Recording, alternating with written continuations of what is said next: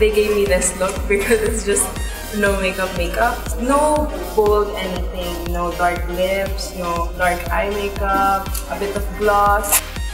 Every time I do my makeup or fashion makeup, I feel more confident. I get less nervous now. I feel more confident with my makeup. I always like sitting down and having someone else do your makeup because you get to transform into something else, something more beautiful than you are. It always feels good. If I were to give any aspiring models advice, it would be to just walk and dress like you're already a top model. Don't be scared. Just always be happy. It makes you more beautiful.